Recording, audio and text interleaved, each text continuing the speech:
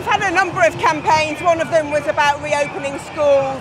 The other was no masks in class. But really, more than that, we just want children to actually have their lives back. That's what we want as parents. We want to see that our children have really sacrificed enough over this whole period. They're really suffering, all around the country. And we don't feel enough has been done to actually prioritise children. They're not at the top of the heap, they seem to be at the bottom.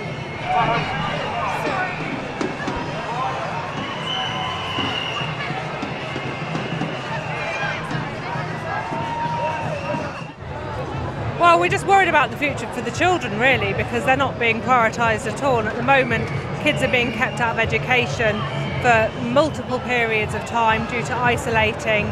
Not because they're sick, they're perfectly healthy, but because somebody might have tested positive. And when we see that last week a footballer tests positive and the rest of his team go and play, what are we saying to our children?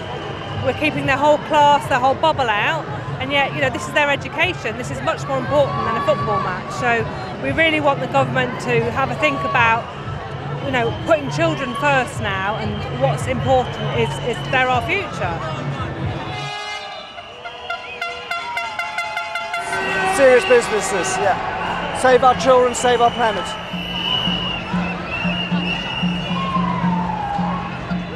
Yeah, I mean, this is the first march we've been to. We have been campaigning for 15 months about children, and specifically really like what's going on in schools as well. Children, as Christine says, are still so far from normality in schools, and I think it's great that adults are beginning to get some of their normal lives back, but we can't stop until children do.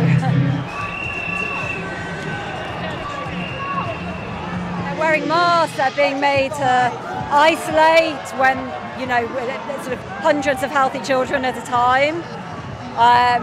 And there's still so many restrictions on what they can do in schools. They're all operating these bubbles, which means a lot of the sports and extracurricular are really restricted still. So we want our children to get their lives back, and I think going forward we want to make sure that actually children are placed first in policy making, as they should have been.